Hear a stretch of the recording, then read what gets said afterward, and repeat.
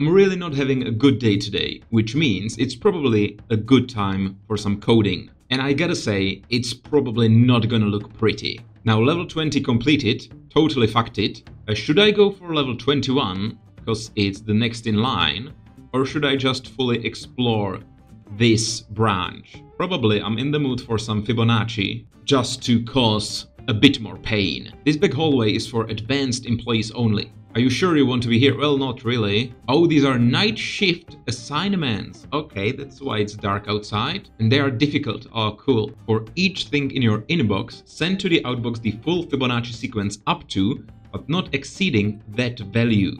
For example, if inbox is 10, outbox should be 1, 1, 2, 3, 5, 8. The next number would be 13, so that's what we do not output anymore. If you don't know what a Fibonacci sequence is, ask your boss or a friendly search box. Alright, this is gonna be a little shit. Yeah, this is gonna be very shit. What I'm thinking is we inbox, put it to here, and then we keep bumping it down as we... No, we don't. That's bullshit. I don't know. What if I were to take from this last bit, which is a 0. No, sorry. I'm stumped. No idea what to do. What if I bump up the 0? What happens? Oh, you bump it up and you take it in your hand. Right. Well, not sure why there's the 0. Okay, I'm gonna need a 0, yeah.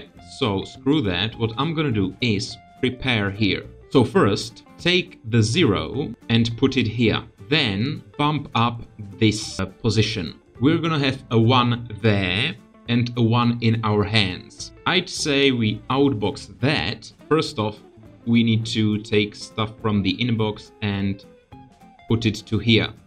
So this is gonna be the input. Then we take the 0, put it here, make it a 1, and outbox that. Then we need to take the two numbers that came before in the sequence, which is the 0 and the 1 here, and add them together to create another 1. If I put another 1 there, so these are gonna be the two slots that we're gonna be working with. So if I run this, 21 goes here, I take the 0, put it there, bump it up, and put it there, and outbox. Let's outbox twice. Oh no, wait, I'm not gonna have anything in my hand, right? Yeah, okay, cool. Just the beginning is a little shit, right? Okay, I think I've got a loop here, and it's a bit weird, it's a bit shit, but basically, we take this 0, put it there, and bump this up.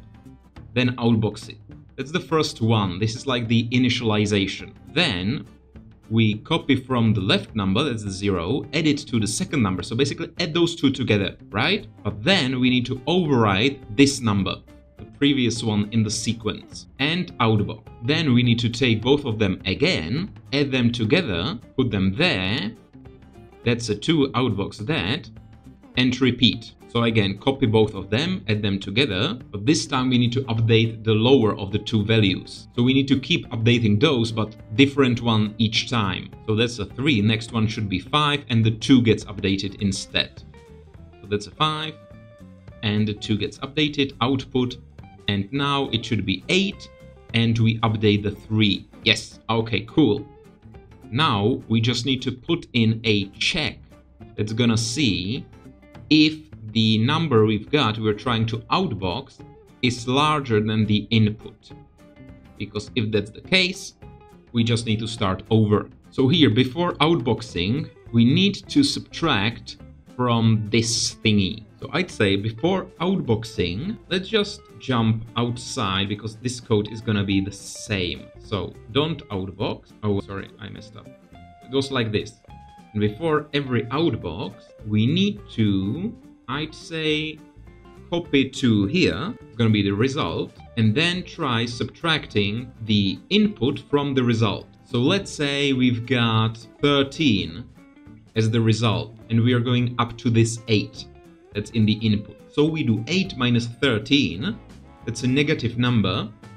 So if this is a negative number, we don't want to output it anymore. We want to jump back to the start. If this is negative, jump to the start. Do not outbox. Oh, and when should you outbox? Well, you need to copy the result back. So copy from the result. Copy from the result. Because in your hand is gonna be the subtracted value.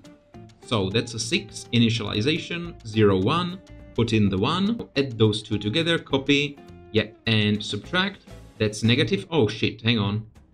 Oh, I meant to subtract the other way around. Why did it? Should be 9 minus 1, right? 9? Oh, it's 1 minus 9. Oh shit. Okay, that's annoying. So after copying to result, I need to copy from the input and subtract from the result. Copy from the input, subtract from the result, I think. Oh no, wait, I'm an idiot. Oh, what did I do? Oh no, no, no. What? I'm confused. 7 minus 1 is not negative, so you take the 1 and output that. Let's speed this up. Now we should have 5, that's still fine. And next, 3 plus 5 is 8. Put it there, 8. 7 minus 8 is negative 1, so you toss that, you take the 20. Take the 0, reinitialize here, make it 1, and start over. Now, this is gonna take ages. Well, actually not, because it's quite quick, right? So there's 13, 21, and you stop. Okay, cool. I've done it. It's like the shittest, yeah, 7 commands over. Yeah, I didn't expect this to go well. What the fuck? The speed challenge is completed? Holy shit. How did I manage that? This is just the shittest code ever. Tell me more. What's a Fibonacci sequence? Yeah, that's what I knew. The first two numbers are 1 and 1, so the third number is 2. Yeah, okay, yeah, alright. Shall we continue? No. Yes, let's leave that. Now, how do I get rid of 6, 7 commands, was it? I think this initialization is shit, but I kinda need it. I also don't like doing essentially exactly the same code here twice, but I just need to keep updating different values each time. I could have like 1 and a 2, make a 3, put it here and move the 2. How would I do that? I would have to put the 3 here, and copy the 2, put it there, copy the 3, put it there, and repeat. I'm not sure it would be fewer commands actually. Well, maybe. So we copy, this is the part of the code, right? The initialization, let's leave it for now. But then I need to rename those. It's gonna be 1, no. It's gonna be left, and this is gonna be right. Okay, cool.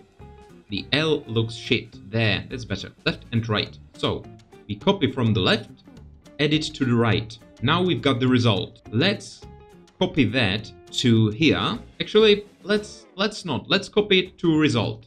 Yeah. So copy to result. Then you do the subtractions and figure out if we should even output that. If we should output that, you copy from result, outbox that, but afterwards you need to copy from the right to the left and then copy from the result that's actually here. So let's copy to, no, okay, and then you copy to the left, I mean the right. Yes, that's it. And remove all of this. I will explain in just a second. This all gets removed. And this as well. And repeat. Yeah. Oh, okay. That should work. 20 commands. How many did I need? 19. Shit. Okay, well, let's at least see if this works. Kinda did a temporary value there. Let me show you. Basically, this left value is always going to be the first one in the sequence. And this is going to be the second one, right? So now I do 0 and 1 is 1. That's the result. Let's do the check if we should output that. We should. So take it, outbox, right? And now we need to shift this one to the left and take this one and put it to the right. So copy from here, put it there. Now copy from the result, put it to the right. And now we can repeat. So with the ones, it didn't make much sense, but with the 2, it's gonna. No, it's not. Okay, hang on. With the 3 now, let's see. So 2 goes to the left, then the 3 goes to the right, and we've reset and can continue. So this works as well and saved actually quite a few commands, I think. What was it, 26 originally, so shaved off 6, but it's taking longer, which is fine because we've completed the speed challenge before. What if I make the initialization already here? Just bump up the 0 and outbox that. Then you take from the inbox, and this is gonna be the, say, previous value. Let's just use this as well, basically. Copy from the 0, copy to right, then bump up the 0 and outbox that, which means we don't need any of this initialization bullshit. Oh no, wait, I'm an idiot. We need the 0 because then it resets. We need to reset on the second go. So we can't really edit the 0. I thought I had something there. What if I try and hack this a little bit? And after the initialization, we would have 0 on the left side, 1 on the right side, that's here. Let's just make a 1 on the left side as well and outbox that. It should take us one iteration of all of this. Why am I saving on time? I don't need to save time, I need to save commands. What an idiot. Okay, anyway, yeah, this is really faster. Thank you. We need to shave off commands, so not that. I suppose one thing is that we always copy from the right side and then add them together, and in the end of the loop we copy to right side and are still holding the item, so why would we copy from right? So I think that we can just remove this, or maybe this? No, we need this, but we can remove copy from right. The only issue is in the initialization, so if I remove that, we need to be holding a 1 at the end, so we could just move it to here, and it would still work the same, yeah, and still basically the same amount of commands. I feel like there's something hidden in this part that I discovered. I just don't like that the outboxing kinda, you know, gets rid of the data cube. Yeah, no idea how to do that. Okay, so basically this works. It's 20 commands and it's a bit slow, but it works. So calm down, but do give me some suggestions, please, because I feel like I'm close. I just can't really figure it out just yet. Almost there. Almost there. Yeah, and this is shit again. But whatever. You continue to the elevator. Yeah, that's one green light right there. Just need to get the second one.